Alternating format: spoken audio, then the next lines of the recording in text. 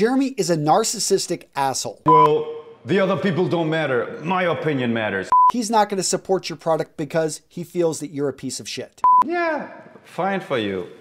This guy has lost his mind. This is a strict lie, and I would sue that idiot that says things like that. He also steals content. So Jeremy, a lot of these questions, they're personal ones that I have as well. When I see what you've done at, with Fragrance One and, with Date and Office, I'm proud of you. Yes. I think it's amazing that you have, you've been able to get this out. But as you know, there's a lot of people that don't, they're upset. They're frustrated. Why? Let's make a very simple black and white questionnaire. Why are people upset? Because the fragrances are too expensive? So that's the first one, is that a lot of people say, and let's just take your latest one, Date. Yeah. It was, a lot of people felt Office was expensive at $179, but they're like, okay, I get it. He brought in, Alberto Morillas, the Spanish super perfumer. And this guy, it's like, okay, I can see this. He's going for high end. And then it was like, when you came out with Date, and we're talking at the $250 price point, people are just like, this guy has lost his mind. How can he come out with a fragrance that expensive? Why do people, first of all, ask me and not a brand like a Clive Christian, which sells for $850, a brand like Creed that sells for $480? Are these people better human beings than me? Do these people use better perfumers than me? Am I not allowed to price a fragrance at that price? I feel the brand gets more attention because of that. I honestly, well, if you price a fragrance that high, it gets a lot of attention easily. There's also a bit of a placebo effect attached to it, because we do wear a label that says something and everybody knows, wow, this is a $10,000 handbag. This is a $50,000 watch. You buy it because of also the reason that you know it's expensive, and your self-worth, as crazy as it is, and I'm pretty disciplined myself and not gaining too much into materialism, I also feel a bit better when I have an expensive product versus a cheap product. But still, let's go very much to the back what I just mentioned. If I price this fragrance at $50 and I would sell much more, okay, I would make much more greedy money if I would sell for $50. Yet I'm not doing it, so all the haters could be happy that I'm so stupid that I'm not doing it. All right? That's my response to that. Okay. They can see, let's go back to the Creed comparison. Sure. So what they see with Creed is that he has pedigree, that he's been around a lot longer, that it's an established brand that has earned the right, whether or not this logic of thought may be correct, sure, but they've earned the right to price at that point. Sure. You have not earned the right. That's maybe one argument. So I'm at least the leading fragrance influencer. Isn't that cool? Isn't that a special thing? Am I not allowed to have a certain type of story and price the fragrance because of that high, because I'm the leading fragrance influencer? And there have been other fragrance influencers like Kerosene, he or whoever, I think also Stephen Red Adolescence, they also price it for, I think, 195 pounds, or other guys. But obviously, since I'm the leading influencer, I get a lot of punches in the face, but that's fine. It's actually giving me attention. But if you really go back into it, it's an emotional thing. We're talking about a luxury product. This is not a commodity like bread and water. These are luxury goods, and you're buying a certain lifestyle, and people believe in me. And I'm not making the biggest numbers, but I myself feel this brand is worth even much more. And I priced it actually even higher than this, and people have bought it also for a higher price than they are not doing now. But the threshold on the purchases then was so little that I said, man, people are currently not ready to pay, let's say, $249 for, actually euros, I think, for Office for Men, which I had it once. So I'm just experimenting a lot. I'm not afraid of stuff. And if you check out the market of fragrances, especially in the niche world, what type of credibility do these people have? Because somebody grew up in Nice on South France, and her grandmother liked the smell of lavender, and she wants to honor her grandmother's passion for lavender, and that's why she makes the Côte d'Azur fragrances, $295 per bottle. Nobody cares about it because it has now attention, so I understand the system. Yeah. I got the attention, so people want to attack me, but there's no attack needed, guys. This is really just easygoing luxury goods. I'm not making super much out of it, but I do believe this brand is worth so much. If you want me to price this at $50 per bottle and I would make 20 times more money, see, I'm the stupid guy that's not making that. So haters should be happy about that. Let's talk about the bottle or the packaging. Yeah. And, you know, from the bottle to the packaging itself. A lot of people out there, they expect a fragrance at this price point to be in a much better bottle. In, you know, I had somebody, you know, make a good point about the lid. This thing is razor thin. You can cut yourself. In fact, I've got, you know, your first one here. I thought the bottle was a lot nicer than currently the bottle you're going with. You've gone with the same bottle for both office and date. And, you know, the packaging, the presentation, it just seems really plain Jane. Yeah, it's very plain. German style. What you see is what you get. You get the office fragrance, you get the date fragrance. And the production costs of a fragrance, whether you take the big names, and now I know a little bit about law and legal stuff, so I'm not naming particular brands, but the production costs of a fragrance doesn't matter which one you're talking about. They sometimes go for $5 per bottle, even the ones that sell for $350 per bottle. Do you think if you would have gone with a nicer bottle that you would have gotten a little bit less hate? No. I would always get hate. I knew I would always get hate. If I would have a magnetic cap, people would say, man, you're copying this. You always find hate, and that's fine, and that's so fine. You're giving me attention, but I have nothing to hide.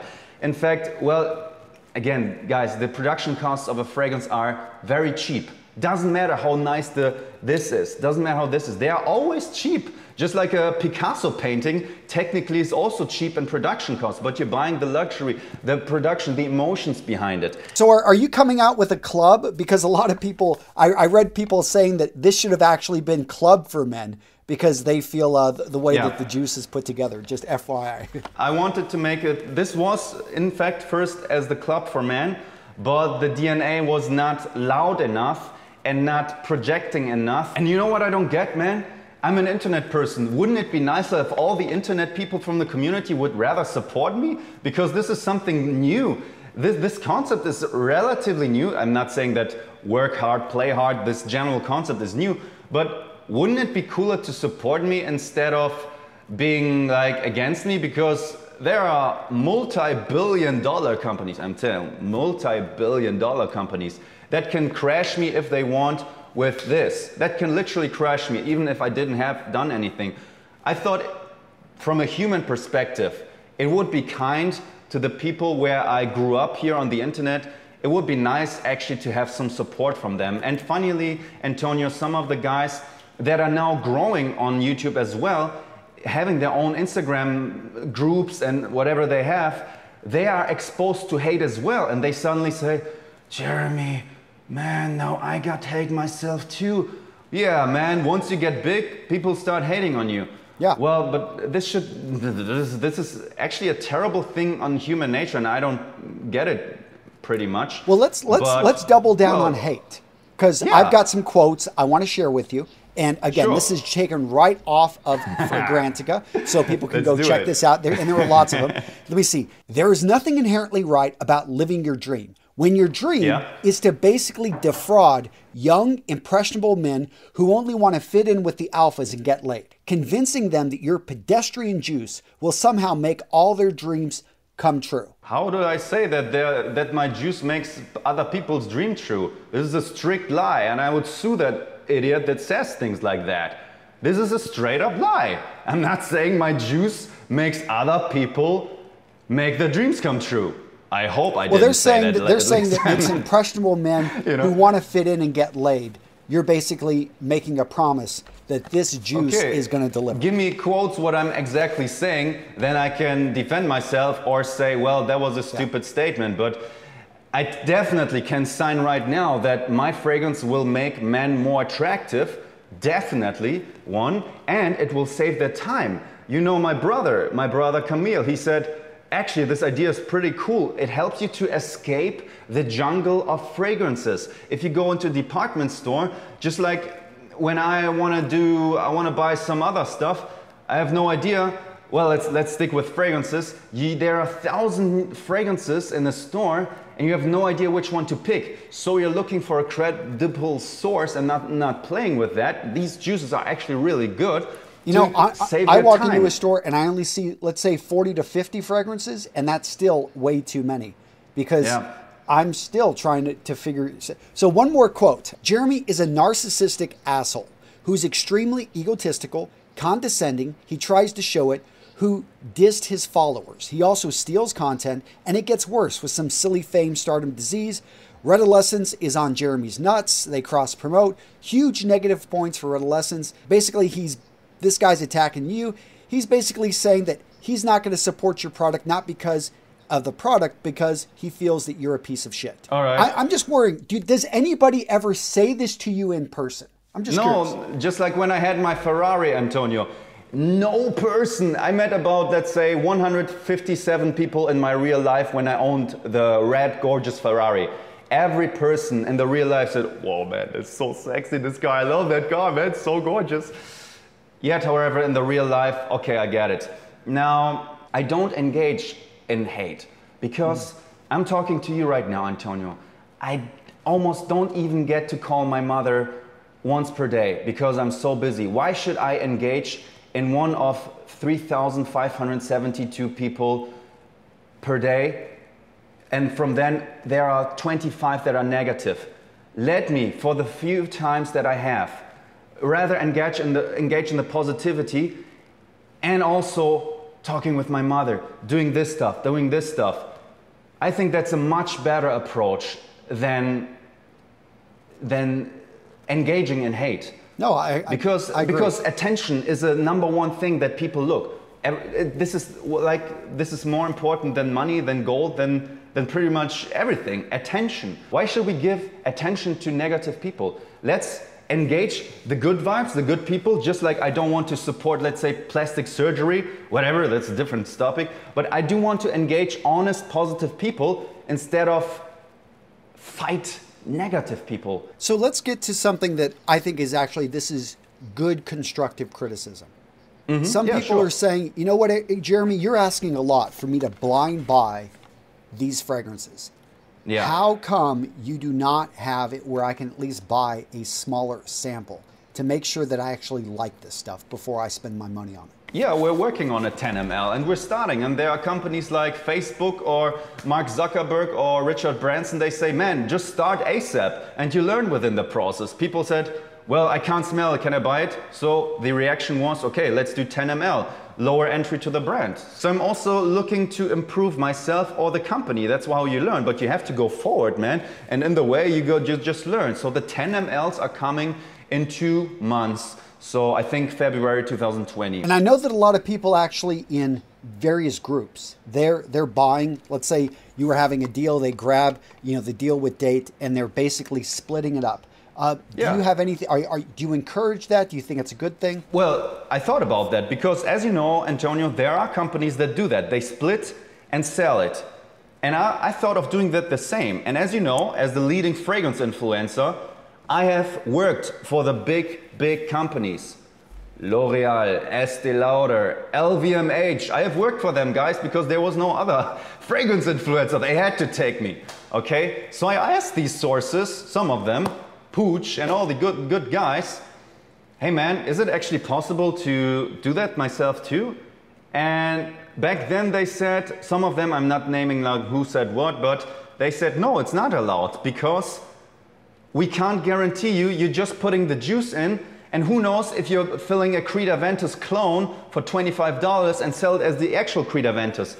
And I also made a test. I think my brother wrote to some of these decant companies, and they also couldn't actually give a real argument on, yes, this is the real juice. I think, and I'm not naming a name right now, but one company is starting now to have the official permission from the brands that they can sell decants. But up till then, if you sell it on the eBay, until then, technically, I think these brands are obviously allowed to sue you because it's like selling a shoe, but it's not the actual shoe. Or let's say you're selling olive oil this is the real olive oil from the superstar olive oil company that usually costs $100 per ounce. We're selling the same one, just decanted. How do you want to know it's the actual olive oil? Unless the actual olive oil company says, yes, it's approved. So No, that makes perfect sense. I can see where a company wants to control their brand. Sure. So let me ask about Date. A lot of people are out there saying that this is Ultramall, or that this is just like Armani Code, Mont Blanc Legend, Invictus. Do you think those comparisons are fair? I have no idea if I'm allowed to make these type of statements, naming other brands, because man, if you make a brand and you get interviewed, Antonio, you have a fashion brand, or any other hater, let's say you got a fashion brand, you say this is a straight up copy from a Nike shoe. Isn't that a straight up copy from a Nike shoe that you're doing right now, Antonio? And you're saying, yeah, I'm a little bit inspired by a Nike shoe, so I have no idea if I get into legal issues or not. Yeah. My intention is never to clone a fragrance, never. And also, we're talking, I didn't make the fragrance, Alberto Marias made the fragrance, he's a superstar. And I also think for ethical reasons, you should do your own stuff. But always you find similarities in stuff, just like in the music industry. If Justin Bieber makes a new song, I wouldn't say that I have never heard in my life a type of a chord progression, let's say a chord progression, all right, which we also have here, chords, a chord progression, top, mid, bass, the bergamot accord mixed with some tonka bean, mixed with some lavender, that has been smelled 50,000 times in fragrances already, but still it's not a clone, just like some musicians don't clone each other, but you only learn through what is existing on the market. You always get better with looking what's on the market. So Nike I can see where people bring it up though, because you are a fan, I know, of Ultramall, and I don't know about Armani Code or Mont Blanc Legend, Invictus, but to me, I like all those fragrances. They're great fragrances, and you know, the good thing I do hear about Date for Men, this has sillage. This thing will last a solid 30%, 8 to 10 hours. Now you say 30%. Now that brings up, so 30%. What about 30% oud? Some people were saying that you stated there was a lot of oud in this fragrance, and a lot of people aren't picking it up. Yeah, it has oud in it, definitely. And funnily, yesterday, let me actually do the test right now. It's a bit weird, but let's try it right now. Okay, yesterday, oh man, that's sick, man. If you actually get a taste of this, you get much more oud. It's funny, Antonia, no. But yesterday, by accident, I sprayed a bit in my mouth, and you get a strong dose of the oud. We know this isn't an accident, Jeremy. We know that you like to suck down. No. Yesterday it was an accident. It explains a lot when you're drinking this stuff. I get it. I get it. So this has real oud from Laos. In fact, because we're filling it in Germany, which is the European Union, it was a tough process on importing that oud from Laos. It's a very expensive kilogram price, and actually, you know, you pay in kilogram price if you order these oil bulks, and the juice of date is very expensive. Man, I'm saying this juice is very expensive in general. We got cardamom from Guatemala, we got oud from Laos, and just because sometimes you got garlic in a menu and you hate garlic, but it just tastes good, the meal. Here we have oud in it. Some people hate oud, but I can still tell you there's oud in it and you still like it. So I wanted to have a fragrance that I didn't want, but it came out by coincidence, that it has real oud. So I like it, and it has real oud.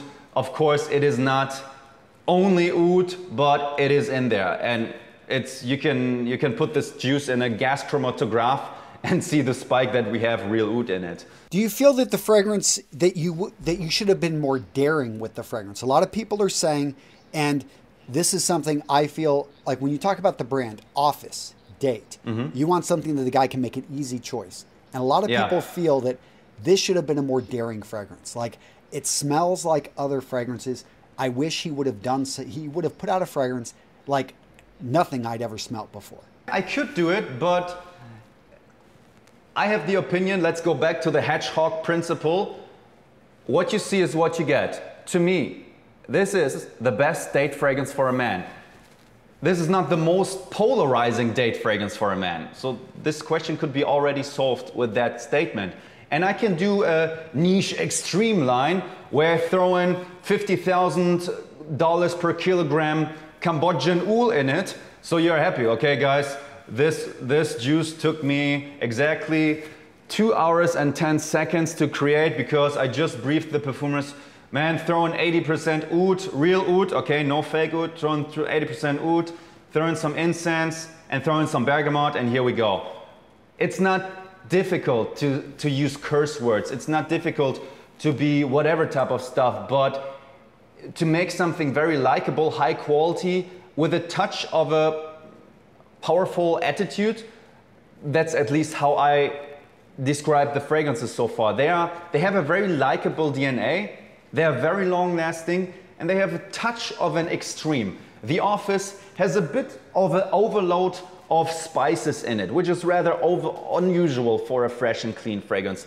The Date fragrance has a bit of an overload of the oud and spices again, which is sometimes just a sweet bubblegum note in fragrances, and here again. But even if it wouldn't have it, I would still go back to my principle, like the hedgehog principle, read it in a book from Good to Great companies. Man, what you see is what you get. If I write Date for Man on it, this is the best date fragrance in my eyes. This is my brand. You're buying my brand or not. So let me ask about ingredients. And you're talking a lot about ingredients. Let's talk about the top notes. What are the 4 top notes? The 4 top notes are bergamot, lemon, Brazilian mandarin, and juniper berry. And do you know that juniper berry is not a fruit? Yeah, I heard about that. Yes, but but to me, I'm a German and I hear berry, and to me, it's a fruit. There are companies that say we got the real oud in it, and they are straight up lying. There are just people on the web that want you to know. Apparently, it is a what is it? It's a conifer. Yeah, fine for you. To me, a berry is a fruit. So if you're talking, but I want to make it simple. So also Ray Dalio says, one of the best investors on the planet, he says you have to be kind of right. I'm not, this is not a life and death thing right now, and I'm not, So a lot of people, they're very critical of the small things. They're critical because of your descriptions, that you're talking about like a sexy, you're describing, you're throwing in random sexy, the word sexy all over the place. Yeah, it is sexy. They want to see something, that's just more solid, descriptive. What about the other people that enjoy this one? If I make something that there's nowadays haters like, what about the other people that dislike that fragrance then? What about that? What about these people then? Question back to the haters. Yeah. They say, well, the other people don't matter. My opinion matters. I want it to be more oud. Or what? What's the right answer, Mr. Hater? I would like to know, sir. Yeah. All right. Well, yeah, man. Well, Jeremy, tell me a little bit more about, we talked about the top notes. Let's get into the heart notes and let's get into the base notes. So there's a lot of notes. There's a lot of notes. I'm making a story myself how I'm describing this fragrance. To me, it has an opening of 4 fruits on the top mixed with 4 masculine notes in the base. These collide with each other and have a super sexy, powerful clash of contrasts. Fruity, flirtiness, like on a date you say, wow, what's up, and flirty and fun, and then it becomes sexual and intimate, and that's the idea, how I built myself this story. My channel also had a success because I was building stories and not doing it like other reviewers did. Yeah. So this is the fragrance bottle, here we go. Okay, as you can see, it says Date for Man on the front. Okay, now we turn it around, it says made in Germany. Everybody is gone by now. Yeah. Now, and also they said it opens up with top note. Let's start with the top note. Bergamot, fruit, tuck, base note. We got blah, blah. This almost doesn't matter. Give a cook 5 things, eggs, spices, this and this. You think this will always smell the same? Or what? Or does the different dosage matter? Does the perfumer matter? This is like saying, oh man, this meal has salmon, this meal has olive oil. this meal has that. You know, I'm not too serious with only notes, but I do understand the notes. So my general description of date for men, you got a fruity opening, 4 fruits, and 4 masculine notes on the base. We got much more, but we got the cardamom from Guatemala. We got the patchouli, which is also found in Office for Men, and that's why they are nicely blended in together. So this is a bit by coincidence happening, but also in the female fragrance, we get a strong jasmine, zambak note, and so they perfectly harmonize with each other. By accident, we came on the process. Man, you can blend them together because they have a core base note, like here the patchouli, there the jasmine. Cool. And we got the patchouli, we got the cardamom, we got the oud from Laos, and we got the vetiver from Haiti. So tell me a little bit more about the future. Are there any other collaborations coming out with Roberto Marias? Yeah, man. Again, this, I thought in the process of making this, I can't promise it, but my dream scenario would be the following. My dream scenario would be the following.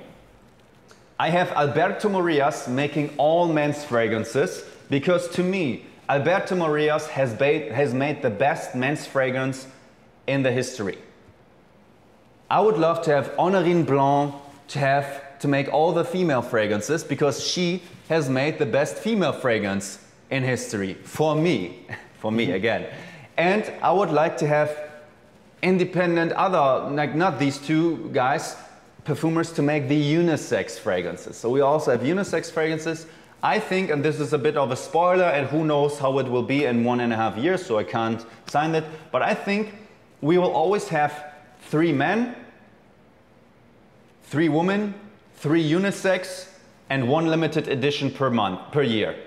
And that will be it with the brand. And if in 2 years we say, oh man, the Office for Men DNA from 2019 or 18 is a bit outdated now, let's reformulate it. I will actually reformulate the fragrance, because I think you have to smell modern then. Well, you know, what would really set you apart from all the other houses is if you actually state that you're going to reformulate. Yeah, and it will be so funny. Some people would say this is a weakness, but I would say actually it's gorgeous, because people will hunt for the old Office for Men bottles. Man, I got still the first Office for Men version. Now the second one I don't like so much. Well, turn your weaknesses to your strengths. And I think about the end consumer. I learned that from Jeff Bezos, reading about him, looking him speech. He cares about the end consumer. If my end consumer wants to smell great in the office in 2024, and I feel this smells outdated, man. This smell, we got to reformulate it to make you smell fantastic, I will do it. All right. Well, Jeremy, you answered my questions. I felt that some of those were a little bit, they weren't the easiest ones. They weren't softballs. Yeah, I love it. And but man, we're all cool guys. We're all, every human one piece, man. Yeah. And I get it, man. I also make mistakes. I've been through a lot of stuff, but all good, man. Sounds good, and man. Antonio, thank you. Yeah, Looking forward to the Menfluential. Yeah. Antonio is a great guy, guys, if you can leave that in. I know it sounds a bit like ego if you let that in, but Antonio is a great guy, man. He's a cool guy. And I think you reached out to me when I had about 30, 40, 50,000 subscribers or something. Something like that. Is it possible? Yeah. Man, I was a baby YouTuber, so thank you, Antonio. Yeah, well, that's I just enjoy seeing people grow up in the space, and I like your business approach to it, which I think is one of the reasons that you just don't always see eye to eye with a lot of the people, that this is an art and they don't understand the business, or maybe they haven't been successful yet in business, probably because of some of their preconceived, as bad as it sounds, we just have preconceived beliefs about the way things need to be done, or the way that you need to grow. And I think you're just approaching it a different way. But I know that when people have the chance to meet you in person and sit down and actually have a conversation, that you come off very different. Because I feel as a YouTuber myself, it's something that I know sometimes I am putting out a bit more energy than normally I do in the video. And this can come off as salesy. It can come off as overbearing. But you need to sell also often. Yeah. You need to do it. You need to kill the animal. You need to push, you need to close, and that's fine, and you don't always make friends with that. Yeah, people want to leave. People will leave a video. I mean, we've got the data. If I just if I talk too monotone, if I am quiet for too long, if I go into too much detail, which then they kind of buzz out. So I try to break this up and make it the entertainment mixed with also the education and always looking out. And one thing I've always respected about you, Jeremy, is you didn't. I know that you've had tons of brands that have always wanted you to promote their stuff, and you're like, not going to do it, not going to do it, not going to do it. I'm going after my stuff. So. Yeah, I have lost friends that wanted me to push their brand. Man, I have lost friends that wanted me to push one brand, and actually, one brand got me so far that I didn't actually. Man, this is a bit of illegal stuff, but I did one mistake once, where I had a paid stuff with a brand, which I really hated, man, until this day, which I never make this mistake again, where I spoke a bit better about a brand, about a fragrance that I actually would do in real life. So I made this mistake as well, but I think only once in my lifetime ever, and I will never make this mistake again. And on the other hand, man, I have lost friends because they wanted me to push their brand. They said, what? You cannot even place that or something? And I said, well, we're doing something for the good cause also. I said, yeah, but it smells like the 24 Gold by Scent Store. It's an exact clone, man. And I said it more kind. I was a bit soft back in the days. But man, honesty wins. And I've also been an ass let's say in a comfortable way on being a bit too pushy or doing this. I tried a lot of stuff, but I had a lot of journey, and ultimately you're also doing it for yourself. And if your soul is in peace, man, you're having a good vibe, man. And if you don't have to lie, it's the best thing ever. And you really don't have to lie, actually. It's a gorgeous thing in life. So yeah, you don't even have to. You don't have to have a good memory if you don't lie. Yeah, that's what my brother also says. My memory is bad. That's why I don't lie or something. Yep. Hey, I'm going to wrap things up, Jeremy. Thank you. Really appreciate you being here. Thank you, Antonio. Okay. Love it. Have a great day, everybody. Antonio community. Bye, everybody. See you. Take care. All right. Bye, guys. Yeah.